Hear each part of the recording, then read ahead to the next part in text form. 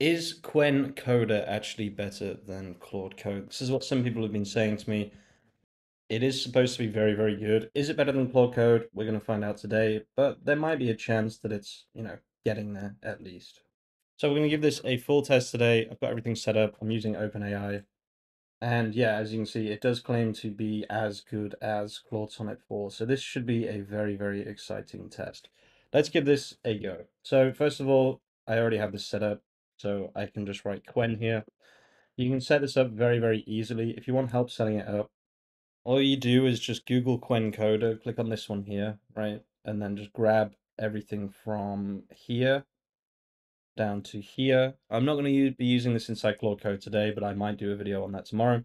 Just give all of this to Claude Code and ask it to set it up for you so that you can just write Qwen and get started.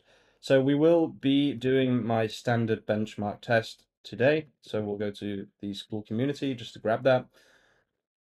So we go to classroom, all my prompts and workflows, and we'll grab the service-based prompt here. So we'll just leave Qwen for a second and we'll put this here. Okay, so we've put it inside the My App directory here. We'll grab this prompt and we need some images. So we'll just search Rolls-Royce on my Mac and we'll go here and we'll go to, okay, we've got public here. So we'll just grab this images folder right here. Okay, so the images are here. There are a load of different images to be used, mainly just placeholders, but that's fine. Okay, so from here, we're just going to feed the prompt to Qwen. This should be a very interesting experiment. So we'll copy the prompt here and we'll run it and we'll see how it goes.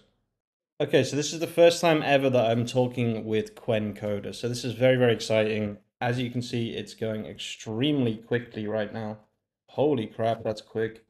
We'll let this run, guys, and I'll give you my completely honest overview of what I think in just a second. Just a very quick shout out to the sponsor of this video, which is me with my program SEO Grove. If you're on Shopify and soon to be on WordPress too, and you've got an e-commerce store and you want to automate the entirety of your SEO, then check out seogrove.ai. This is your last chance to join the waitlist before we move over to a more expensive system. Don't miss out, guys. Join today. Let's get back to the content. Okay, so finally we get to see Qwen in action. This is pretty decent, to be honest with you. It looks very, very good. Remember, this is an extremely cheap model. There are obviously still some issues here. I must say, guys, free models are definitely catching up. Now, this isn't perfect, but it has done a pretty good job. It looks like it's done the SEO, which is better than the other open source model that I tested recently.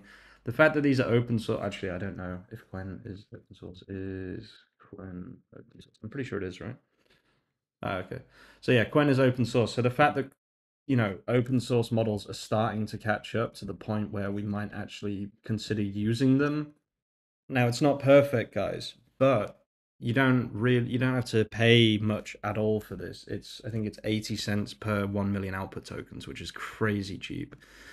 Now, this has not done as good a job as I would have liked, but it's done a better job than most other free or open source models. The final thing I want to test, which I'll test probably tomorrow or later today, is how good is it inside Claude Code? Like, is Qwen the problem, Qwen Coder, or is the problem the model itself? I'll leave the video there, guys. You can see there are still some problems with this, but I mean, it's getting to the point where RIP Claude Code might actually be a thing. Thank you so much for watching. If you're watching all the way to the end of the video, as usual, you're an absolute legend. I'll see you very, very soon with some more content. Peace out.